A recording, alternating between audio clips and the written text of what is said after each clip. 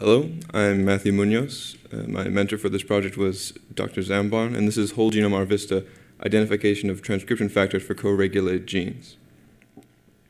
So I'm going to tell you about some common problems we have with expression data in biology and how a tool called whole genome rVISTA can solve those problems, and some improvements for that software that I've been working on, and some possible directions for the future of those improvements.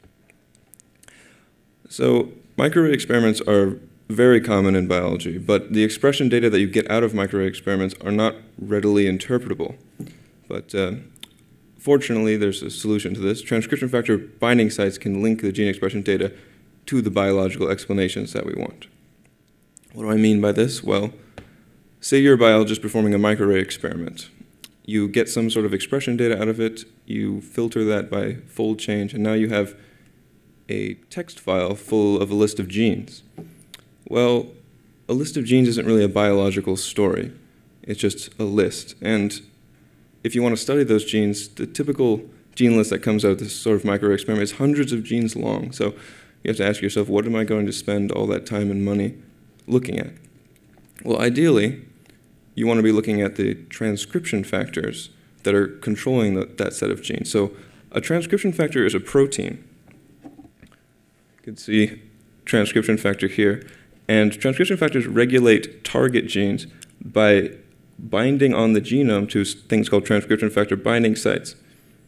And so they can increase or decrease the expression of target genes by binding to the genome. And when you get that gene list out of your microarray experiment, it's not necessarily going to have those transcription factor genes in that list, but the binding sites for the transcription factors are going to be on the genome regardless. But there's another problem. Those binding sites are very short, which means that they're going to occur randomly. And that means if you look just by binding site sequence, you're going to get a lot of false positives, and you're going to find those binding sites for transcription factors everywhere. So evolutionary conservation is evidence of functionality. So if we find the same transcription factor binding site in the same place between a human and a mouse, we can conclude that this binding site is probably biologically functional, isn't just a result of random mutations. And a statistical test of overrepresentation can complement conservation by showing us whether a transcription factor is overrepresented in a gene relative to the rest of the genome, rather than simply being present or not present. All right, so whole genome rVISTA is a tool that can automate this process for us. Before the user ever sees anything, a database is pre-computed of transcription factor binding sites, and that's done by getting orthologous genes based on whole genome alignments, and looking at the proximal promoter regions of all those genes, and searching for transcription factors with the TransFact database. And only those transcription factors that are conserved between related species are kept in the database. Well, the user comes along with their list from their microarray experiment of genes, and the database is queried for those binding sites that are connected to those genes, and a statistical test is performed to find out which transcription factors are overrepresented in the user's gene list.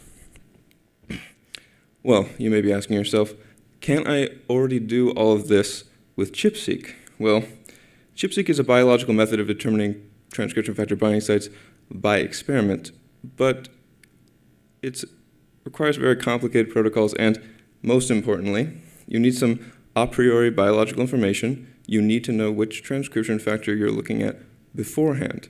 With whole genome rVISTA, you have a method that's very inexpensive, very fast, and you don't need to know which transcription factor you're looking for beforehand. Any transcription factor in the database can show up in your results, so you can actually be surprised. And since whole genome rVISTA is independent of ChIP-seq, you can actually use it to validate ChIP-seq results. But we can do better than this, I think. So I've been working on some improvements for whole genome rVISTA, specifically custom background sets of genes, the ability to export to the UCSC genome browser, querying by transcription factors, and then another project entirely, so the skunk works, called in silico chip, which allows users to create their own databases of transcription factor binding sites. So background. Well, I said earlier that there was a statistical test to see which transcription factors were overrepresented. Now that's relative to the genome, but when you do a microarray experiment, you aren't necessarily looking at the whole genome. You're looking at only those genes that are present on the microarray. So when you look for overrepresentation of transcription factors, you also want to look at overrepresentation of transcription factors versus those genes that were on your microarray. So I've implemented this. You can submit your own background genes, and as you can see at the bottom here, when you use the whole genome as a background set, you get a different set of results from when you use, for example, only the genes that are on a microarray. That's more specific. All right, so another common circumstance in microarray data is you have two gene lists, actually, instead of one. One list of upregulated genes, another list of downregulated genes. And so say I put both of those gene lists into whole genome rVISTA, and I get the same transcription factor out. Well, if the two lists of genes are regulated by the same transcription factor, why is there a difference in expression? Well, bed formatted output allows visualization alongside other publicly available data on various genome browsers, so you can try to figure out the answers to these questions. And this is just an example. Here's a HIF transcription factor binding site, and here is a public histone modification data. So you can try to figure out between your different gene lists what's actually going on under different conditions. All right, and so we know now in biology that most SNPs, single nucleotide polymorphisms, that are associated with disease occur in non-coding regions, specifically near transcription factor binding sites.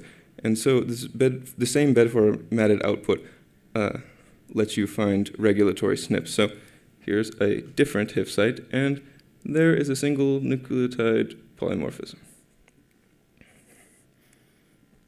All right, so in addition to helping out with microarray experiments, the database, the transcription factor binding site database, is a repository of pre-computed conserved transcription factor binding sites between different species. So say you were interested in the binding site, not the gene experiment. Well, there's now sort of a reverse lookup. You can just enter a transcription factor name and see everything that's conserved between two species and do whatever you want with that data. And just to show you sort of the complexity of this data, I generated this graph with a tool called Circos.